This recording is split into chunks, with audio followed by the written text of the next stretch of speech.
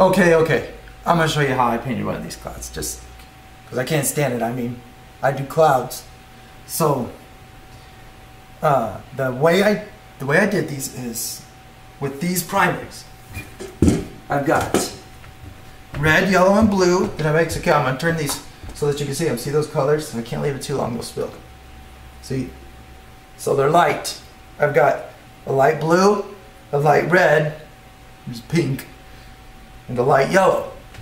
And then I've got white. That's my fourth color. This is a very common color scheme for me, is to use red, yellow, blue, and white. But these are a modified red, yellow, and blue. They're all lightened because it saves me a lot of trouble. I mean, if I was using the bold primaries on this, then I would have to lighten them all as I was mixing, and saves me time to just mix them ahead of time. And I went over that earlier on in this job. So let's put a cloud up here. So this is what I do. I'm gonna have two different brushes. One for the light colors, one for the dark colors. So let me go grab a brush right here.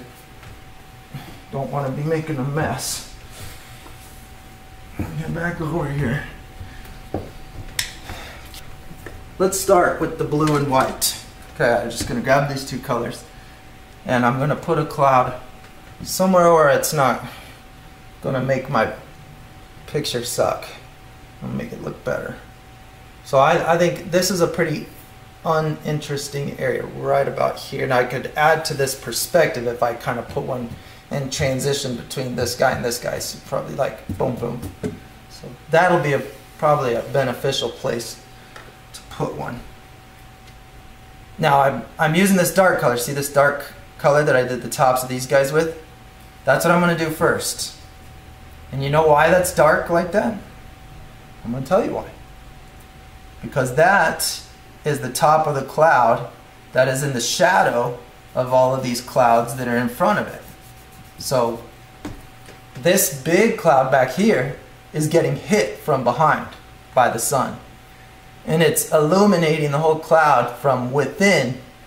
But then the cloud is thick enough that it's got a shadow here. It's stopping the light, but it's a combination, this real purpley blue. There's a combination of the red light in there mixing with the blue shadow of these clouds, and so it's in between. You see, it's in between this dark shadow and this red light, but then these clouds are closer to you, and all these other clouds that are getting hit by the light are casting a shadow. They're in the way, so that the tops of these are not getting hit by as much light.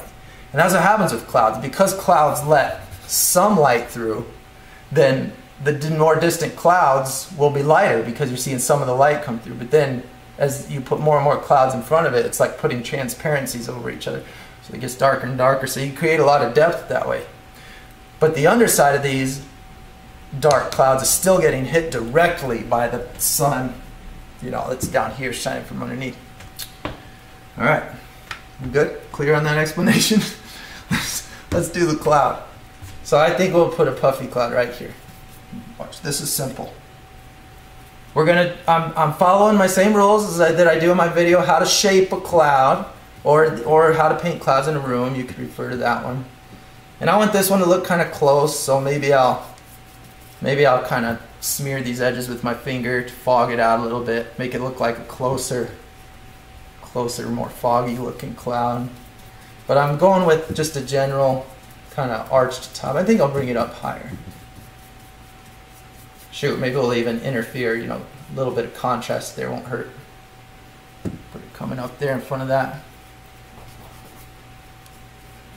I like to use my fingers a lot. Totally unnecessary. That's just fun. I like to do that. Alright, then I've got that while it's still wet and it's drying fast. I've got a bucket of water down here that I'll dip into. I'm just putting water on this right now. Okay, then I'll get my white. White in my hand, that's this other gallon. And I'll just put little bits of this white. That's too much. It's way too much. I'm going to wipe that on this drop cloth in here. Okay, and then I'm just kind of doing curved strokes, kind of following the shape of the, following the perimeter of the cloud, just doing these curved strokes. They're going to start blending together more and more. I'm going to get more of my dark color, like this. It's not real important, doing cloud. I mean, you're going to be looking at this from a distance, so it's not real important that we get down to the nitty gritty on doing like all the little puffs of the cloud. I mean, I like to get into that sometimes, but for this, I mean, actually, the more I paint murals, the more I realize that kind of detail just, I mean, you really just don't need it. I mean, I do it just because I can. You just don't need it.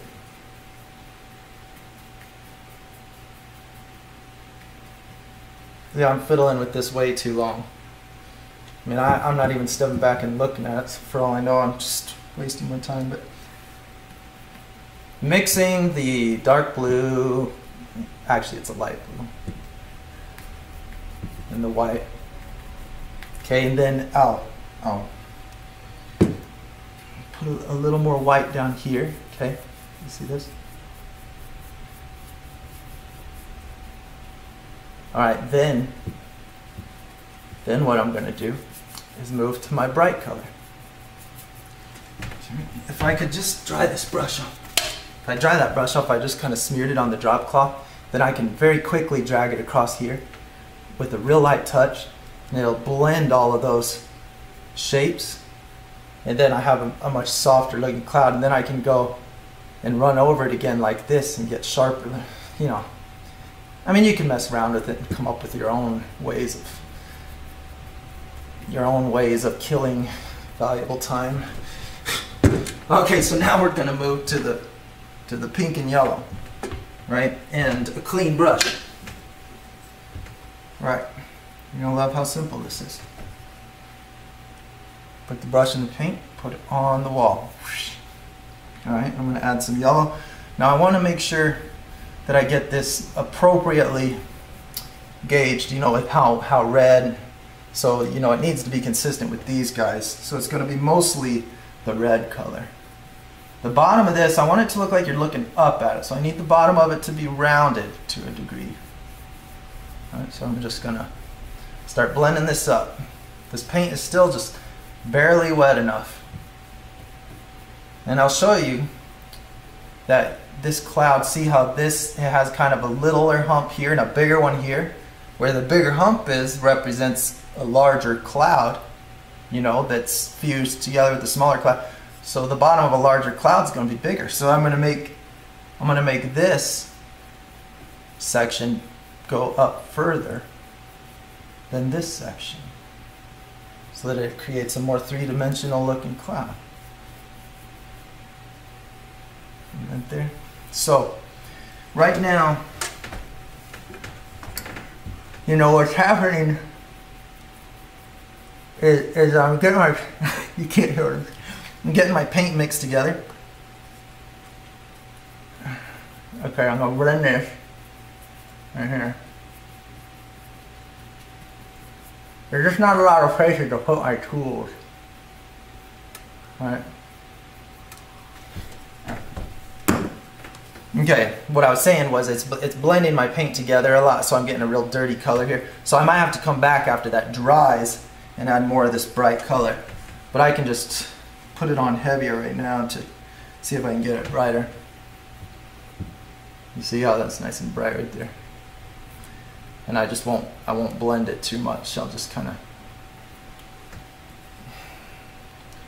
put it on and leave it. And then if I dry this brush off a little bit, just drag it across there real quick. It blends those edges. You don't want to do that too many times. After I let this dry for a little while, I'll come back and detail it with the little brush, just like I did all this stuff down here. That's how I did all these clouds. It was just like that. And then maybe it'd be cool to add a little bit of,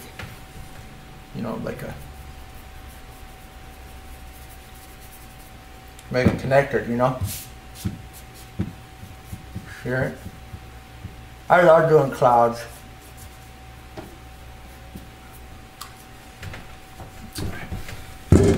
It's rude to talk with a paintbrush in your mouth.